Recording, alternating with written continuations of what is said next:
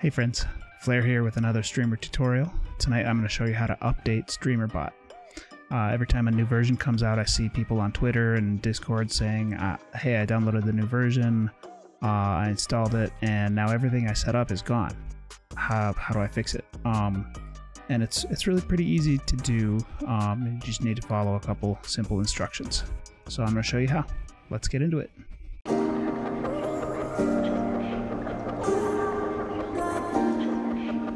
Okay, first things first, I want to make a quick backup of my whole Streamer.bot folder, just in case. Mine is personally inside of my OBS portable folder, but that's a whole topic for another video. I'm just going to copy the whole thing, paste it, and I'm going to leave it as copy. You could name it whatever backup, or you can move it somewhere else, it doesn't matter. But anyway, before you get started, before you download anything, you want to have two folders open. One is going to be the location of your Streamer.bot folder, and the other is going to be your download folder or wherever you're going to download this file. Then, just open your browser, go to Streamer.bot, grab the newest version, currently 0.1.8. Download it into my download folder. I'm going to extract it.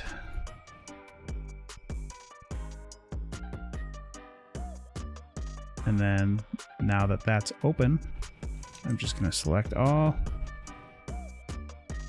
and copy that into my existing Streamer.bot folder.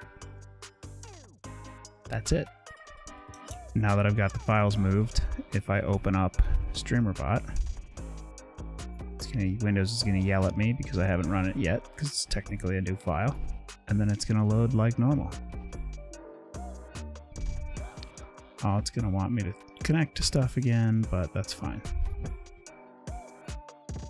Because the new version needs new permissions. Okay. So now that Stream Elements is connected again, I just need to reconnect my Twitch account. You can go into Platforms, Twitch, and Accounts here. It retained my bot account, but needs a new connection to my main broadcaster account because it needs new permissions.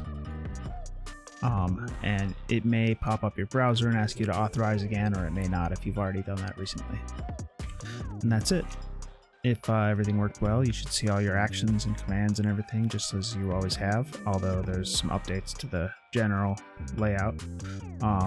If you are having any kind of trouble, please feel free to comment on this video and I'll try to help you.